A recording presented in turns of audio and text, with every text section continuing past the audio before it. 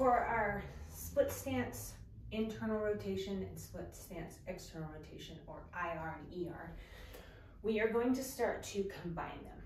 Now, if you're somebody that feels you're really lopsided with these, you can reach out. Some of us should maybe keep doing IR on one side, ER on the other side. For now, if you feel pretty good, you can get benefit from doing both on both sides. So there's really no worries there. So we're gonna start in our split stance position.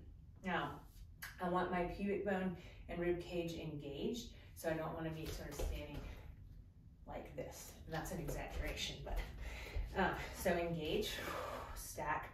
You can lean forward a little bit if you need to engage here.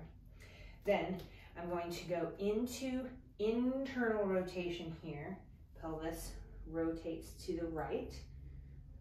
If you're marrying me, you'd be on your left, but drive through the front foot and externally rotate. So control, control, control. We need control, slow it down on the down. Push, explode. So we're gonna start to add some tempo. Slow, push through the front, explode. It's hard to balance, so if you need something to tap onto, that is fine.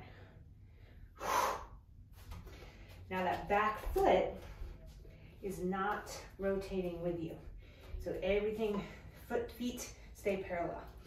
So we control, control, control, control, control, explode. Woo.